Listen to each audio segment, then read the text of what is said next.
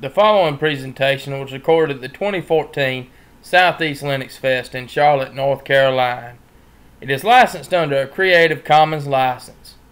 For more information, visit www.southeastlinuxfest.org.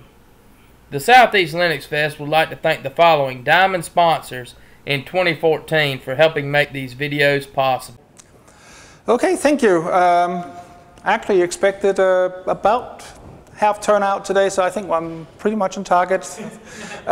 This is what happens when you do it on the last day and when you don't request earlier in the week, but I was pretty flexible this weekend, so I prefer to sort of do it whenever we can get around to it. So I'm probably going to turn things around a little bit on a lot of the talks that I've been to has been very much focused on the system administration side, on infrastructure. So before I really get started, how many in here are developers? Very good. So that was the whole point. I want to, instead of talking about how does this all work from an operations perspective, how does this help you as a developer?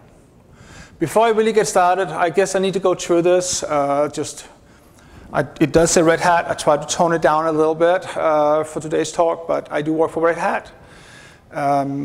My job has been in the IT industry, has been quite extensive, all kinds of different types of topics. I started out as a consultant, grew into all kinds of different roles, primarily initially with commercial software. As the professional side, used open source, freeware, BBSs, and that whole shebang when I was off client side. So I've always been into open source and being able to distribute code, but paid the check, my paycheck for a long time was commercialized software. And as it says down here, I'm paid to go around talking about technology. That's really in my job description. My job is to try to explain to people that don't necessarily comes from a technology background why this technology can help them or how it can help them. So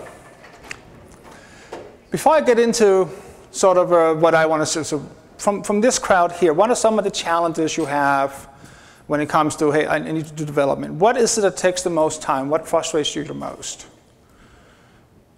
Yep. Meetings. Meetings? Yep. In the actual process of development, is there, what kind of tasks are you doing that are most time-consuming? So let's say that I want to do a web application. Can I just start coding that, or what do I need to have before I can start coding my web application? You need to have some place to put the code and test it, and then sometimes I need to convince someone else that I need those libraries versus those libraries, and we have the usual fight about what's the best solution for everyone, right? I tend to find the meetings are all about that, yeah, right? Really, my time spent when I was a developer was to figure out what do either my customer or my colleagues need the app to do, not necessarily me coding it, or even worse, telling me telling them how the app had to be coded, not in their way, but in the agreed upon way. And that's not really different from an open source project. When we collaborate, we got to have some common rules, otherwise no one can figure out what's going on. We all have to come to agreement, hence we have our spam list, we have our flame wars on our mailing list and so on, right? So I try to come up with so here's an idea of what usually happens when a developer wants to go. First, we start with a great idea. That could come from the boss that says, we need to do this to make a lot of money. So this is the new app, go make it happen. Or it could have been you saying, if we did this differently, or we just did that, we could change the world. Right? A lot of open source projects starts out, the whole idea is, everyone else is doing the wrong way, I have a better way of doing it. So we start with a good idea. That's usually the fun part. The next part is getting people involved, because a lot of times when you're at work, you need an approval. Basically, there needs to be some funding behind you so you can get access to the equipment and so on. Or if you're in the open source side, where can I run this stuff? Do I need to set something up on a web server somewhere in the cloud? Do I need to spend money on that? Or can I convince my Fedora project manager, ambassador to let me borrow their server for a while? How do I get access to that? Or do I use just GitHub and all the other? But GitHub just is my source code. I need to run it, right? So this may be optional. You may already have at home a system with an OS that you're using, but every development project comes with a ton of dependencies. So one of the things that I always find troubling when I do any kind of development is if I start to use the same OS for everything, everything gets messed up very quickly. I don't know what's there, I don't know what versions they have, and that can be conflicts between 2 or 3 different projects I'm running at the same time. So I end up with different VMs. Maybe I can run them on my own. Maybe I have enough hardware to run a lot of that at home, but I still need to set up the OS. I still need to know how to do that. I need to set up networks. I have all these different things that, with my developer hat, those are really not things that I was hired to do. Then it comes to, well, OK, now I need to put my server on there. I mean, my Apache, my PHP, my passenger for Ruby. I need to do all this other stuff just to run my code. OK, I can Google it, and someone set it up to get some initial up. But then I find out later that I did my code won't work because it wasn't set up right. Oh, maybe I'm making a lot more code than I was supposed to because, hey, it was already out there. I was just not aware of it. So knowing the frameworks, knowing how they're configured, is important. Doing that in an enterprise situation, a job, now all of a sudden you have a whole team of people around you that says, well, you can't do it that way. We have standards, we have security groups, we have operators that says, well, we can only maintain it within these limits. So lots of meetings. And hashing that out and being frustrated that you can't do it the easy way because they insist on doing the hardware or using old tools. And then we're going to add some more stuff. Got some databases. If I want to do something that is a little more out of the, hey, I just have a single app for testing, or I need the load balancer, figure out how do I code for failover. If I need to have a session with a shopping cart, how do I make sure that doesn't go away? I need to code for that. I need to have the infrastructure there to do that. I need to set it all up. Again, not development, right? I want to code. I want to make my cool app. Once I have all that in place, I can start doing that. Now, as I said, I'm paid to talk to IT customers in general, people that are interested in figuring out how to solve their problem better. I have customers where that process takes them almost 2 years. Literally, from the time someone says this needs to be done till the equipment and everything is set up and we can actually start the project. When I talk to them about what OpenShift does in a couple of seconds, they look at me like I'm crazy. If they could get it down to a week, they will think that was a miracle. That's the problem we're trying to solve. This is what this weird word called PaaS is all about, platform as a service. The whole idea that you get a service that gives you all of these things I just talked about out of the box. And you can now concentrate on doing what you're much better at and maybe much more interested in, is to get the code running. And not have to fight with all these guys about, how do we need to set up, what frameworks do we need to, it comes out of the box, it's already set up for you. So after you've got things gone, you got your machine. There was a good talk on Friday that discussed some of the bad things we do for when we build and control stuff. And it got me thinking that, yep, I recognize that scenario a lot. How do I actually create and build my project consistently? Because one thing is in my development system that it works great. Once I get it deployed somewhere or someone else tries to deploy it, that's when I get all the, hey, this doesn't work kind of ideas, right? I could, of course, design it wrong up front. I could have put hard-coded URLs and all kinds of other stuff in my code, bad practices no matter what I do. But in general, I needed to find a way to consistently build my software for deployment so it can be done. So I need to document it right. I need to use the right methodologies. And I need to understand that this may be deployed on a different server that I didn't control. You also need a place to put your software. A lot of us, at least, I'm looking at Git as a good option. If you are working for a company, there might be an internal repository somewhere you have to deal with. Getting access to that to create a new project can also be a lengthy process. Or even getting commit access or similar write access to existing trees usually takes some time. And another example would be, okay, in order for me to really prove my code works, I gotta build something into it to validate my code. So if you look at it, for instance, a lot of open source builds that are done, like for Fedora and package building, there's these processes running every night for building. It gives you this long report about the state of the code. How can they do that? Well, they're firing all these test scenarios that says, test this operation, and that status report comes back. So if someone checks into some piece of bad code, it may have fixed the problem in that routine, but it had a side effect into something else. And by firing all the test scenarios, you get a nice report about whether that project actually is a stable build or not. But you've got to develop those. They need to be part of it.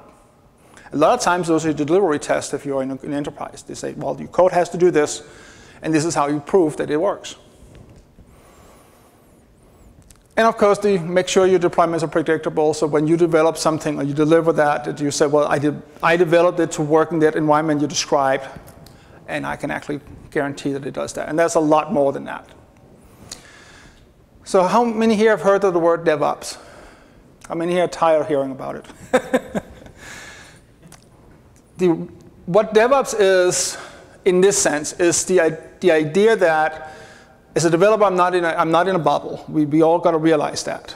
You know, while I would think I have the most important job because the software that everyone depends on comes out of my fingers, it still needs to run, and I'm not the one who's the operational person that keeps it running. You know, once I'm done with my delivery, hopefully I have another project to work on. Right? I'm not the system admin or anything like that.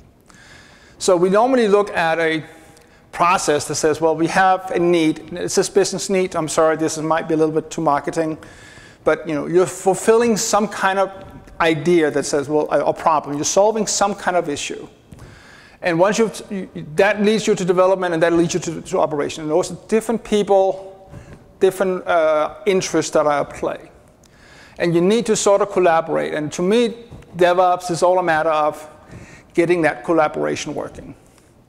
So from an operation perspective, when I talk to the admins out there, I mean, they are very much, you know, particularly in the government, security, you know, are you fulfilling all the government standards? Can you fulfill these protocols? Can you do IPv6? All that stuff. Can we make sure it's compliant with our internal standards? They have a long laundry list of things that has to be there. We also, of course, have, again, it says business, but consider that as your requirement. Well, who needs it? When do they need it? I mean, if I take 18 months to just get started developing, by the time I've done my development and I'm done production, the world has moved on, right? When we look at companies like Twitter or even Facebook, they do daily multiple deployments to production a day. They don't have this long cycle to do that. And the reason they can do it is because they control the process, just like an open source project does. So they can do tests automated, they can have all these automated processes going on. But you have a demand, you have a set of requirements that this solution has to be there by a certain timeline. Sometimes that's your boss telling you, sometimes that's what you're saying. In order for me to help someone else with a problem, I need to have this out to them sooner than later. And that's why we sort of hack during the night over the weekend and say, here on Monday, go for it, right? I made something cool. Sometimes that works. And of course, on the development, we want to not have to spend our time on stuff we don't need to. We want to use some new features, some new flashy stuff. A lot of times we go, well, if I coded it with these libraries like in Node.js, I didn't have to do all this other stuff, and my app actually looks pretty cool on all the devices. So I want to use that library, not my old stuff that I've been using with my static websites, right?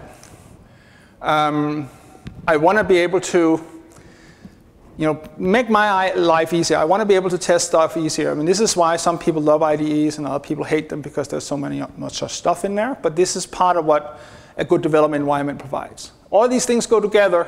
That is DevOps. Once all of these guys work around the same goal, that's DevOps. And that's what we're trying to do with OpenShift. When I say we, that I will get into a little bit of history, but that means Red Hat in this sense. So all of this is based on a concept called containers. This is a little bit on the system admin side. But what containers allows us to do is to create a known template of system resources. It could be a server setup. It could be a security setup. And we can maintain them individually from the application. And to us, when we do development, that's just your template. This is our system that we get. And it means that we can instantiate that template literally in seconds. And you have a full functioning, completely set up and ready to use server. Have you heard of the project called Docker or Project Atomic? That's literally what happens when you instantiate a Docker instance today. Now, OpenShift doesn't do it with Docker yet. That's coming. That is absolutely on the agenda. But it does with some other technologies and achieves the same idea, just in a different way. And some people call it a little harder way, but that's for the operators to worry about, not you. So we maintain a template. And that's the only, so if we want to do an update to say, hey, these libraries need to be updated, or I need to set up a new database connector that is standard for all my projects, that's a simple update, and anything that uses that template can be updated in seconds. That's the cool thing. You're no longer involved. You know, oh, someone changed the password in the database, change the template, done. You don't have the password in your code anywhere. You're not supposed to. They are a lot easier to deal with in a VM. Why?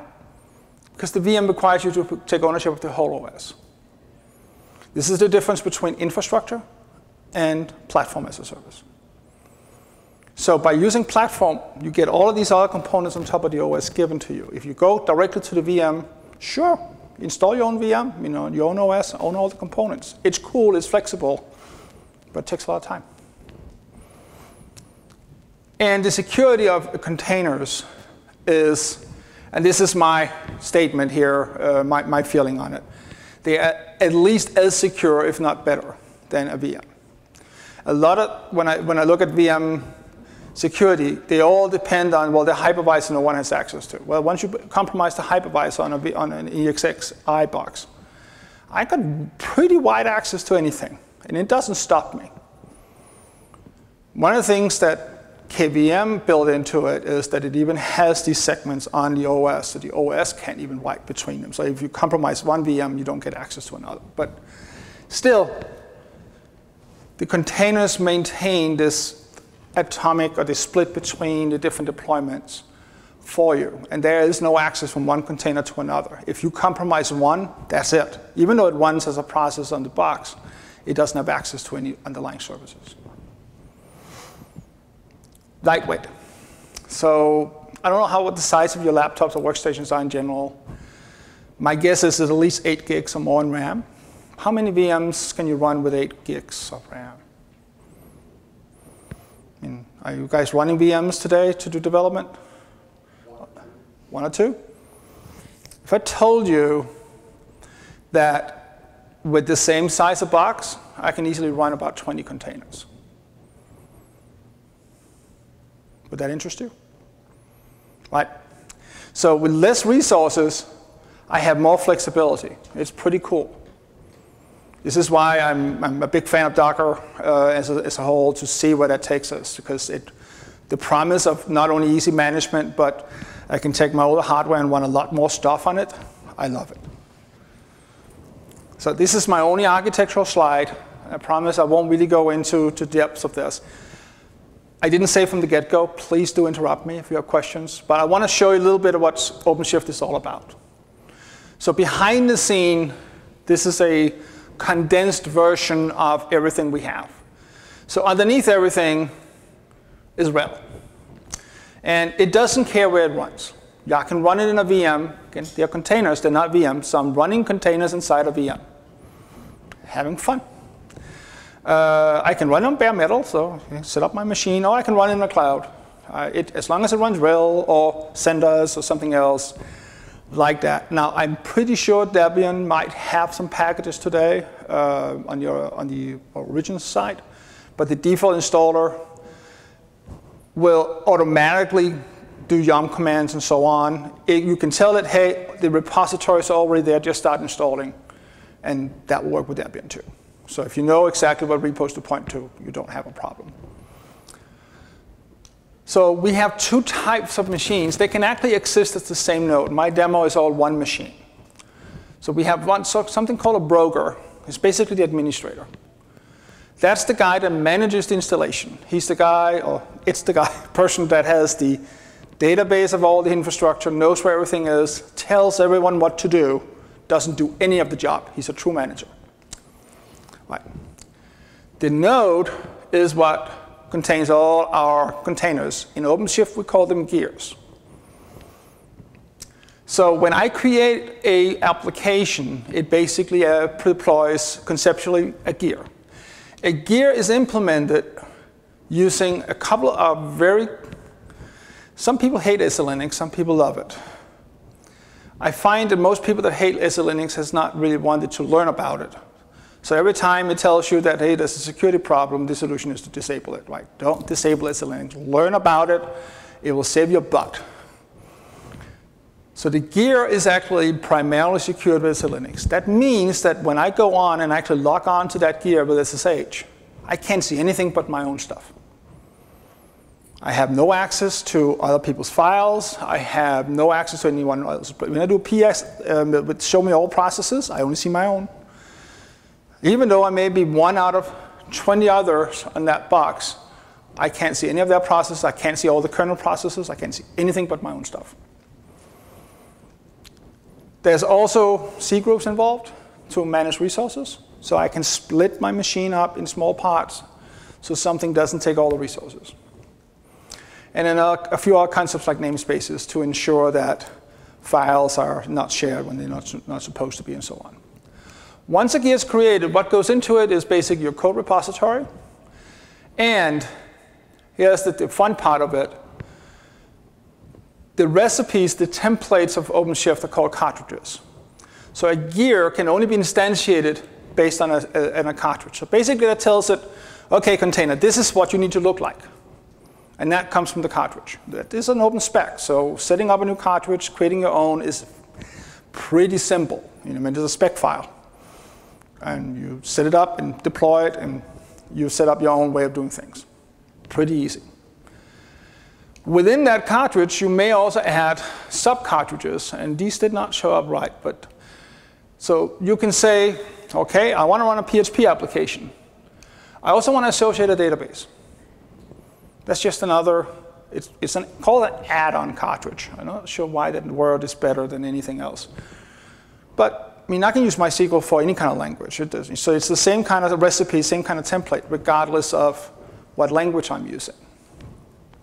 But my PHP cartridge has special rules of how do I actually access it, because that's different than my Ruby, my Perl, my Java. You can also add dependencies, like say on Jenkins, and other features that controls your build. So now you have a full complete build environment for continuous integration. I don't know how many here is familiar with Jenkins. Since you're developers, I'm assuming that's not a foreign word. OK. So we add a lot of additional features to it. It still has the log files, and as I said, you can SSH into it. You can run cron jobs in there. It's a complete box from your perspective. But it runs as an isolated environment. You as a developer will use a REST interface to access it. There's a command line version. There's a web browser version. And you can use, there's a plugin for Eclipse. I think it's there for NetBeans too. And a couple of others have made plugins to it. It's a fairly simple REST interface to implement. So it's actually fairly easy to do. So you can pick, if you like command line, you don't have to leave it. You don't need to go to an IDE to do any of this stuff. If you like a web interface, it's a nice web interface. And if you really insist, you can quote your own API on top of the REST and make your own app that accesses it. Doesn't matter. But all that does allows you to say, I want to create a gear. I want to delete one. I want to promote it, do something else with it. But it just defines saying, this is what I want to work on. When you actually have code to do, all you do is use Git. You're already using probably Git or something very close to it as source control. I can't imagine any of you as a developer not using a source control already. It may not be your most active thing. You may not check in very often. Nor do you if you don't. But it's there because it's a requirement, right? Well, we use that mechanism to deploy code. So the moment you check into Git, it's deployed and running. Done. So all I have to do is follow my standard routine for deployment, for coding. Don't have to invent a new world of hey, I have to go in there, I have to copy the files, I have to run this command, blah, blah, blah. No, it's done for you. And then once you've done that, the website responds. And I'll show that in the demo. So there are 3 different versions of OpenShift. What I'm going to show to you is the community version, the cool version, because that's where all the new stuff is. There is an online version. And the fun thing is that actually came before Origin. So long story short, it started as more or less as an experiment from Red Hat saying, is there really interest in that? Someone had come up with this concept. So we actually deployed OpenShift in the cloud on AWS 2.5 years ago and said, come on, come all, tell us how this works, tell us what we need to improve, add extension to it. You know, it was an open architecture, so you can add your own cartridges and so on. Well, let's say it's been a stunning success. Today we have, in the neighborhood, 1.5 or more million apps running out there that we're hosting for free. Anyone can go and sign up for an account to get up to 3 gears for a free account. If you are working on open source projects, you just email openshift@redhat.com and request more resources.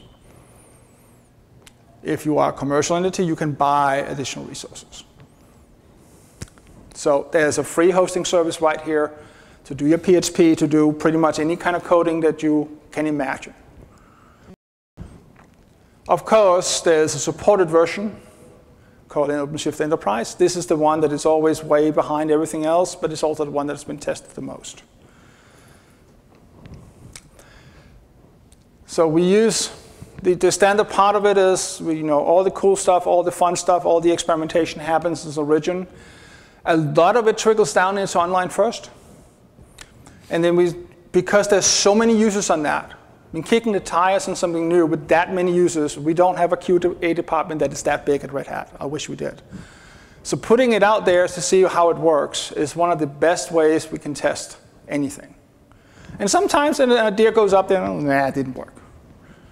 And then it just goes away. But the good ideas stay and eventually ends up in the enterprise version. So prepare. This is what you need to do to run in OpenShift. Done. That creates my server with running PHP and a database backend. This executes in less than 10 seconds. If you have a local box, it can be as close to 5. That's your wait time.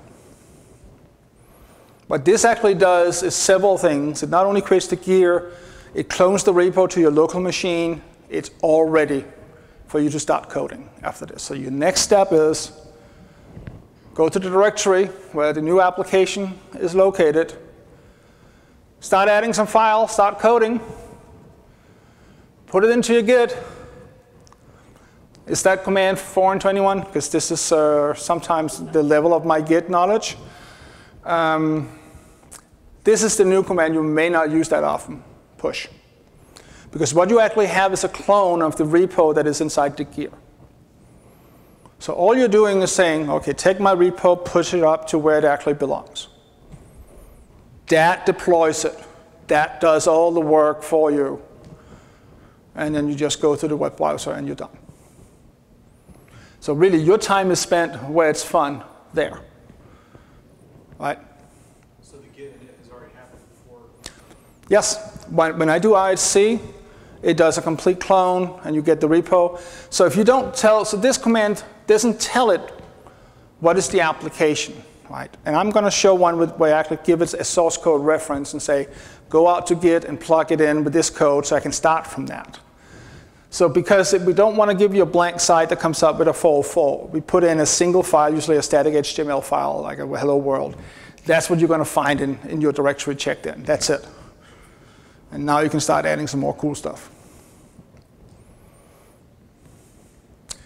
Add a little bit about Jenkins, because a lot of times it's not enough to just compile and build. You've got to be able to control, run your test scenarios, verify that everything is done according to spec. All you need to do is associate your gear with Jenkins. Once you've associated it, well, before you can do that, you need to have a Jenkins gear. That's how you create a Jenkins gear. Again, a couple of seconds, you're done. It does create a weird password the first time, so the first thing I usually do is I sign on as admin with a new password and change it to something I can remember, because it's a scrambled one. But other than that, it's ready out of the box. And then what I can do is I can say, OK, now I have Jenkins and I have an existing gear. Just go in and add Jenkins abilities, or add the sub-gear to it. It links it up, creates the job in Jenkins, or the project links the task in. When I now hit git push, it runs the Jenkins job to build it, instead of running a build locally. And I can log on to Jenkins, and I can change, and I can control how that build works. So if I want to add all these cool additions to verify my code, run all my tests, and give reports back, and email my boss if everything is OK, that's there. And it runs automatically. How do you get started? Before I do the demo, OpenShift.com, anyone can sign up for free. You do need an email address. The only thing I've seen emails on is basically when the server goes down for maintenance. Or lately, we've been cleaning up. So people like me that had old apps we hadn't used for a long time got emails saying, you haven't used it, so if you're not interested, we're going to delete it for you. Those are the kind of emails that I've been getting, that's it. Another way is, well, I don't want to really run it in the cloud. I want to run my own stuff. Well, there are a couple of options. The whole community project is hosted on OpenShift GitHub.io. Lots of good examples out there, explanations of how to install on different platforms. And here's the basic source code. Go ahead, help yourself. OpenShift is based on Ruby, so it helps being a Ruby programmer if you want to extend or want to contribute to the project. That's it. It's not that tough. If you do want to do it simpler with an existing CentOS or CentOS installation, for instance, this guy here has all the installation. Basically, it's a single shell script you run on the box. It will validate that everything is there. If you tell it to, it will go and set up the repos right, all that stuff, and tell you say, OK, I want to have a node, I want to have a broker, and it will set all the nodes up. So all you need to have is the systems up and running, and it will install it all for you. To be a developer, you do have a prerequisite. You need the IHC command. Of course, you need Git too, but I'm assuming Git is already there. OK? So if you haven't done Ruby installs before, that's the install. A Ruby gem, or in real world, you can do yum install RHC. It works too. So that's as simple as it gets, and it's a very small piece of code. It's not a big deal. All it does is interface from a command line to that REST interface. I mentioned already the cartridges. If you are interested in developing cartridges, this is a great link to go to actually get the cartridge specification and lots of examples of approaches and so on. It does base itself on YAML, so be prepared if you're not a fan of that language, or that format. But it is actually fairly straightforward to get to. So I will go behind the podium. I hate being behind the podium, but I can't type on the keyboard unless I do that. I'm sorry about that. Yeah, I know. At some point, I'm going to learn how to do that.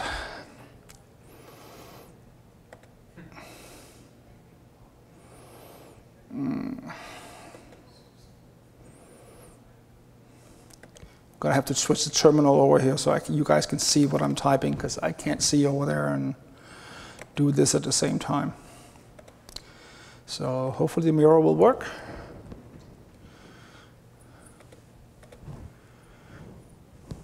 Come on. There we go. See, you're seeing exactly what I'm seeing. Look at that. So everyone can see that? So as you probably notice, this is running inside a VM. Why did I do that? All I'm doing is a browser here. Well, for a couple of reasons. I don't want to mess with my network on my workstation. So everything I do is always localized in the VM. If I screw it up, I'm just screwing up the VM, not the workstation that I depend on everything else for. Right? But other than that, this is just a Fedora VM. There's nothing magically about it. So in here is a browser. And as you can see, I already have Jenkins in there. And that was just because I may want to show that, depending on what you ask me questions about. But let me go in and say I want to add an application. So I'm doing this the browser way, the non-developer way, I think, because in the end, clicking around is not what I like to do. You know, if I can run a script to do it all, that's what I like. But this is sort of very guided and helps you understand a little bit about what's going on. So when I say create, I get the list of all the installed cartridges. And this is where the upside comes in. Guess who defines these cartridges? Right, those cartridges is a collaboration of the result of the collaboration between the ops and your lead developers.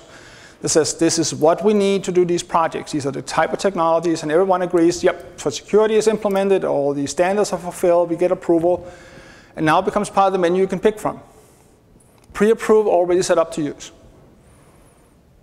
So your upside knows that you're running within the right stuff, and you're not getting that email later when you have deployed your coolest app that works and saying, well, you can't run it like that because it's not allowed.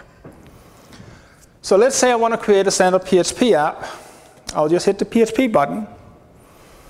And that gets me to a screen that basically asks me a very few questions. And the only one I need to answer is what to give it a name. What name to give it, sorry. Switch those words around. So I can call it whatever.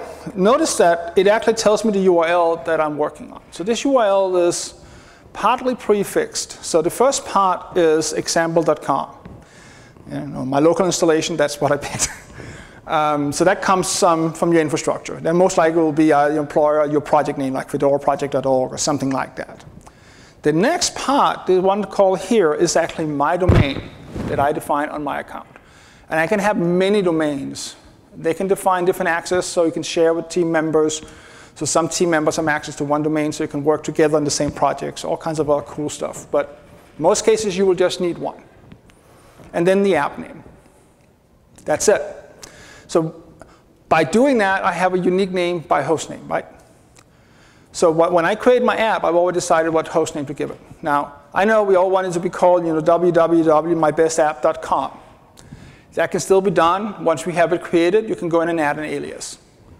But this is how OpenShift knows your application during development. If I have existing source code, and it could be in GitHub, it could certainly also be local, I give it there. If I don't give it anything, it just gives me that static hello world. And then these two down here are not allowing me to do any choices because I have a very small installation. But in essence, what can happen behind the scene is we can have multiple sizes of installations or gears available. So some apps works fine, very little memory, like most PHPs don't require a lot of resources.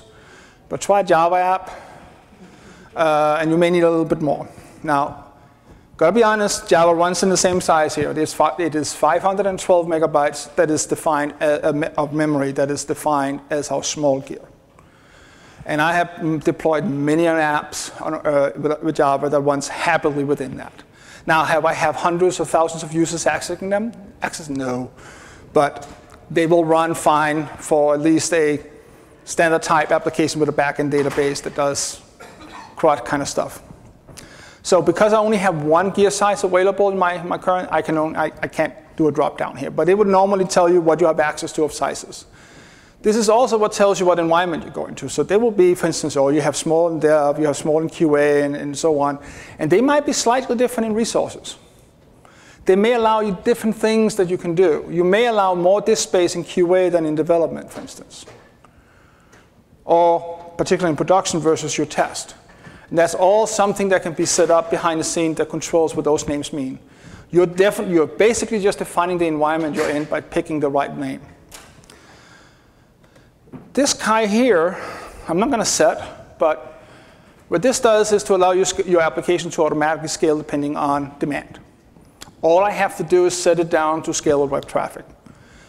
So once your app becomes the best app since sliced cheese, everyone knows that they've got to download the app on the mobile phone, and you have hundreds of thousands of users hitting it. When the request rate gets up and the gear gets so busy that it reaches that rate, it will automatically make another copy and another copy until it can meet the demand and scale up. You didn't do anything. And then when it hits the other way around, it will scale back. So now, as an operator, I can have an infrastructure where I can have 10 apps that may be busy at different times. And they can all share the same infrastructure, the same resources. So I hit create application, and if I'm not mistaken, I just restarted the VM. I don't know what it is, but my KVM screws up every time I reboot my machine, so I have to reboot my boxes. That's it. It's created an app for me. It's out there. It's deployed. It gives me a little bit of, OK, if you've never done this before, here's your next steps. OK? So it tells me, because I have done this on the web, I gotta, in order for me to get a hold of the source code, I need to clone the application. And here's the command to do that. The funny thing is that this is correct, but we have a shortcut for that command that I'm going to show you. I don't need to copy that whole thing anymore. In earlier versions, we had to. And then it also tells you, if you've never not used Git before, this is how you commit. Right, so a little bit of help. But I want to go and really get started here. So here's the actual management, my edit page of my app.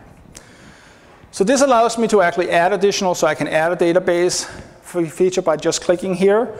I can add Jenkins support and so on. Or I can just go to the application by clicking there. This is my application running. If you see very carefully, I don't know how readable it is, but that's the URL that we created before. Full app. Granted, it's just an index.php. It's not really a lot of sexy stuff going on. Let me show you what the code looks like. That one is probably way too small for you. So I will go in here and, oops, that's probably too big. Is that better to read? Or easier to read? OK. So IHC command, git clone.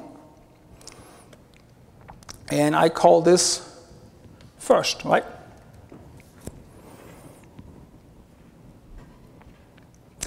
I can write the git clone command too, and then give it the whole URL. This is the shortcut.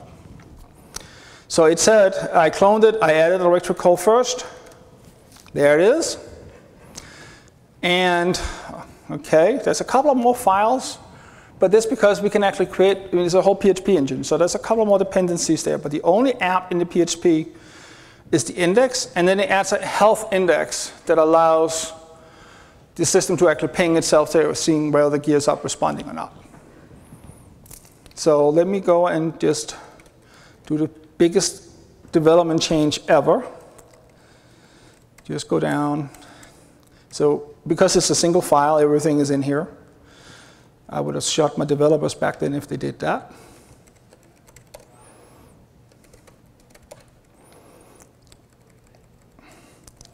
You may notice that it's not straight out HTML that we are using anymore. This is very much in the HTML5 world of allowing this page to actually look nice on a browser too, meaning on a phone too, not just in a big browser. Oops. So I can go in here and just do an H2.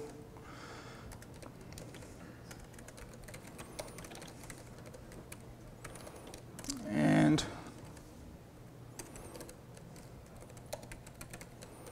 that's it. Not going to do a lot. I will do my git add, which I really don't need because I only edited the file. So commit.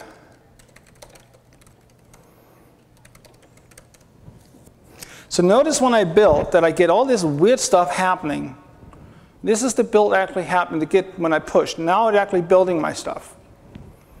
And that is defined by the cartridge. So by customizing the cartridge, you can define what that process is. Or there are some hooks defined in a secret directory called .OpenShift in your project, where you can put in hooks, run this when I'm building, before build, after build, or before deploy, after deploy. So you can customize this project to your own need. So you still have that control. You're not giving up anything. I did my deployment. And to prove that it actually happened, I will refresh that page, and it's updated.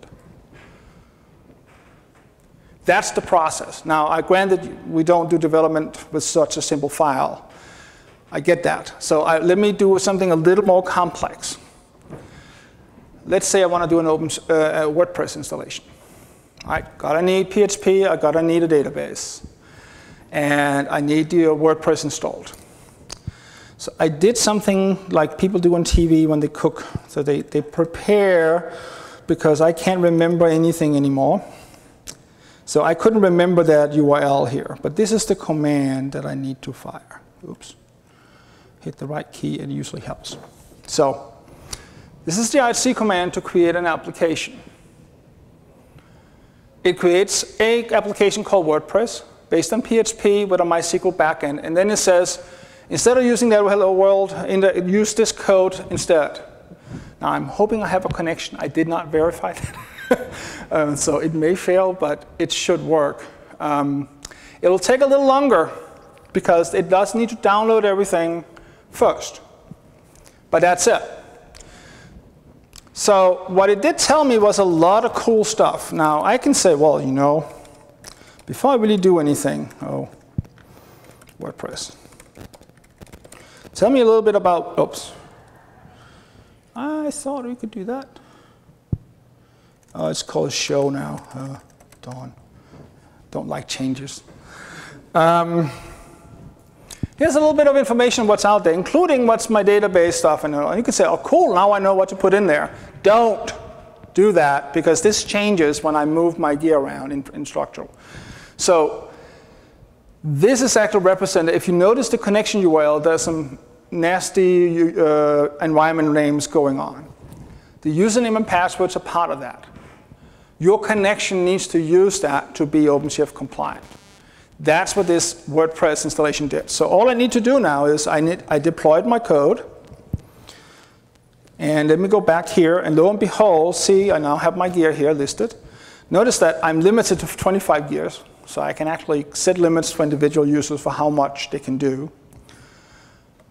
The website is called that, because this is my domain, so WordPress there. So when I hit this one, this is WordPress running. See, I've been here before. I had to.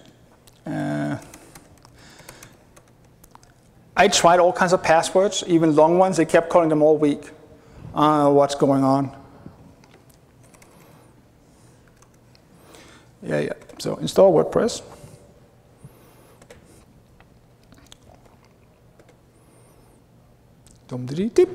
Running. So now I have a WordPress installation. I have all the source code. So if I need to go in and adjust something and see how it works, I have it all. I just need to change the gear. Log into the directory that we have, which I can go into. That's what I'm in here. So here's the PHP. Sometimes I'm not too good at figuring out where it puts things.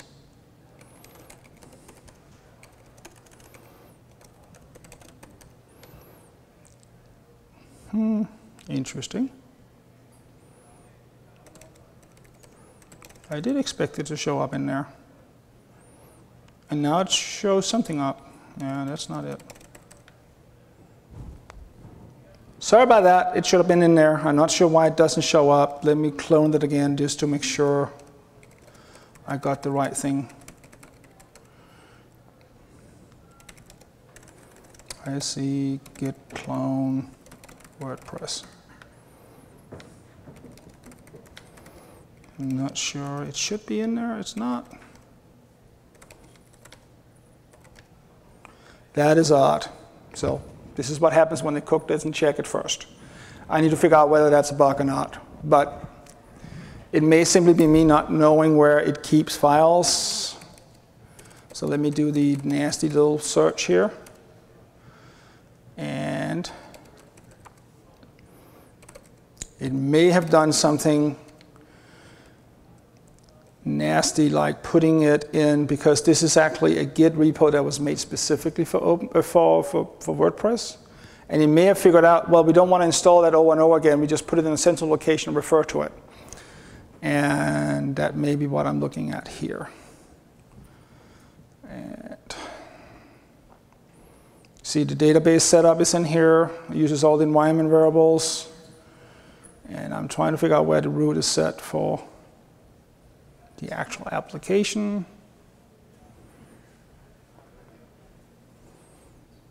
So I should be able to find W content, but maybe not.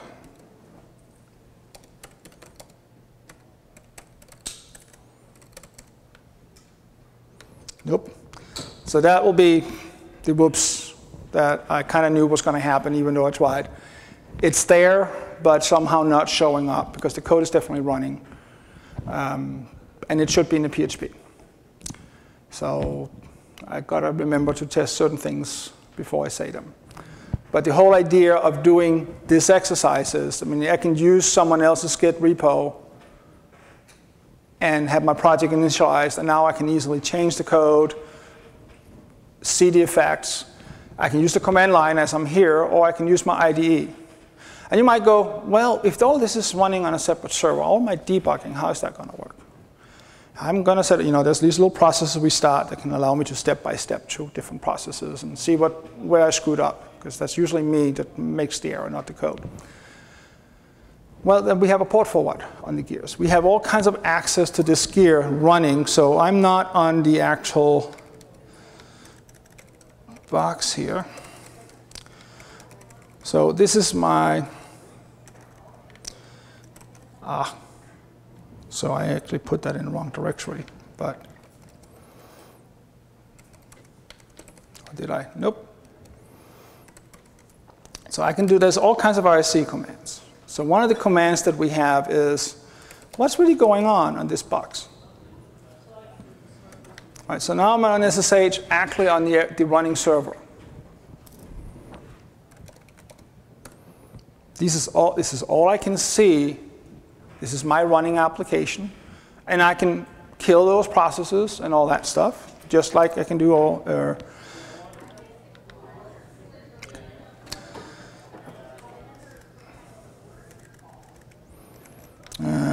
It's not called appctl anymore.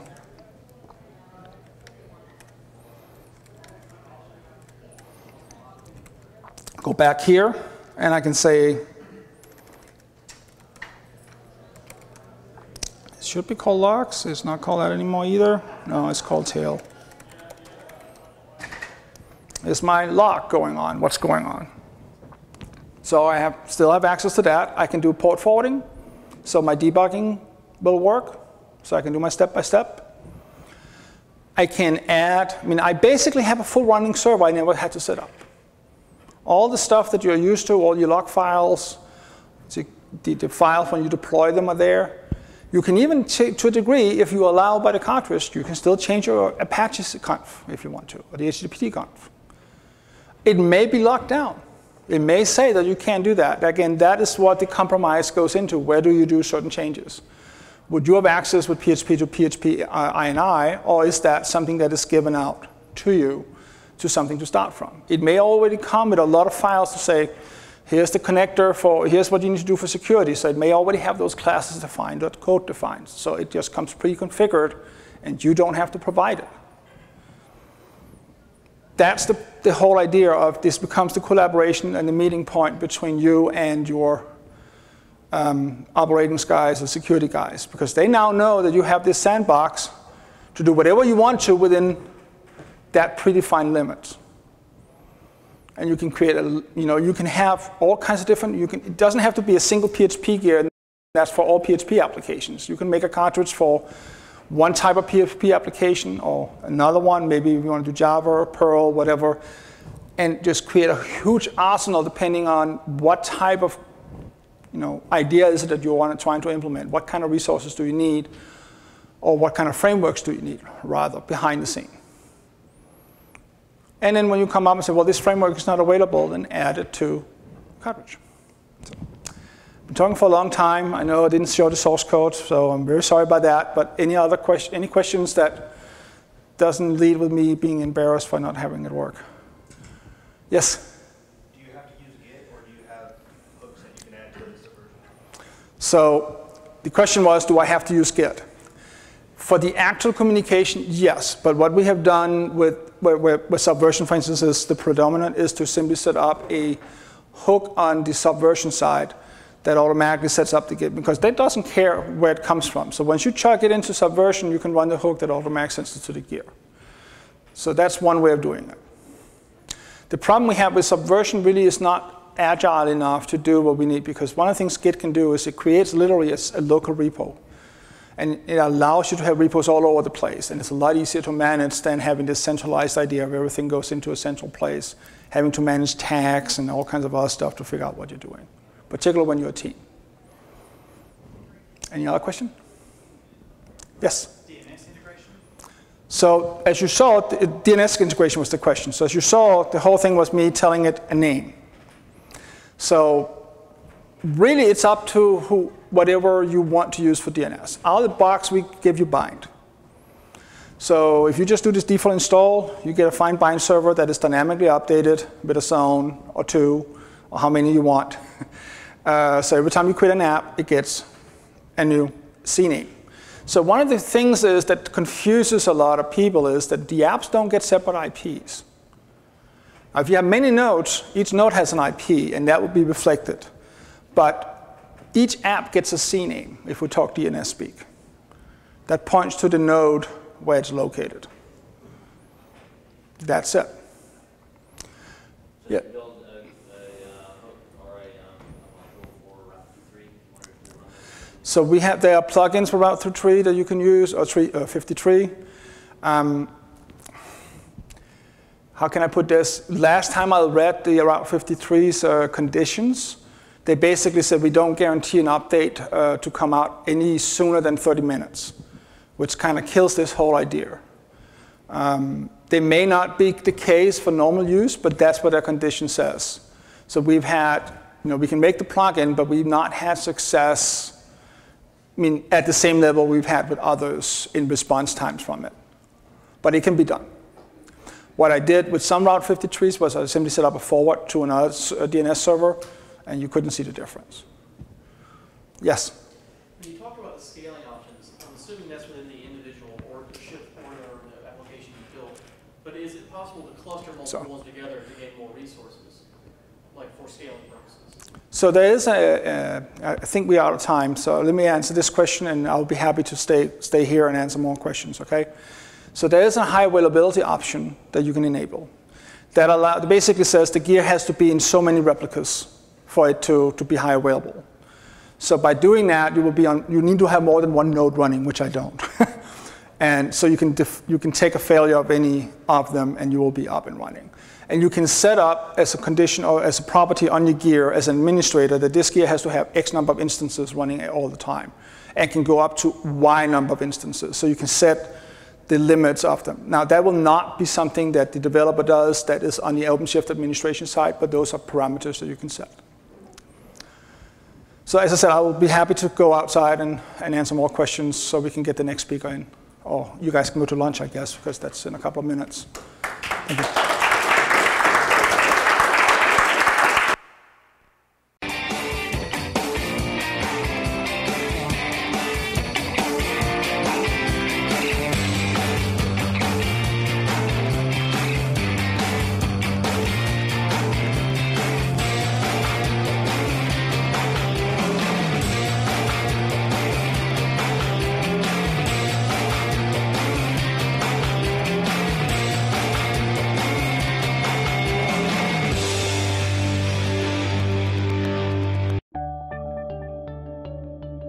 Your customers rely on your website or application. If it's slow or non-responsive, it infuriates your users and costs you money. Keeping your business-critical systems humming along requires insight into what they're doing. Your system metrics tell stories that can reveal performance bottlenecks, resource limitations, and other problems. But how do you keep an eye on all of your system's performance metrics in real time and record this data for later analysis? Enter Longview, the new way to see what's really going on under the hood. The Longview dashboard lets you visualize the status of all your systems, providing you with a bird's-eye view of your entire fleet. You can sort by CPU, memory, swap, processes load, and network usage. Click a specific system to access its individual dashboard, then click and drag to zoom in on choke points and get more detail. Comprehensive network data, including inbound and outbound traffic, is available on the Network tab, and disk writes and free space on the Disks tab, while the Process Explorer displays usage statistics for individual processes. The System Info tab shows listening services, active connections, and available updates. Adding Longview to a system is easy. Just click the button, copy the one-line installation command, then run the command on your Linux system to complete the process. The agent will begin collecting data and sending it to Longview. Then the graphs start rolling. Use Longview to gain visibility into your servers, so when your website or app heats up, it stays up.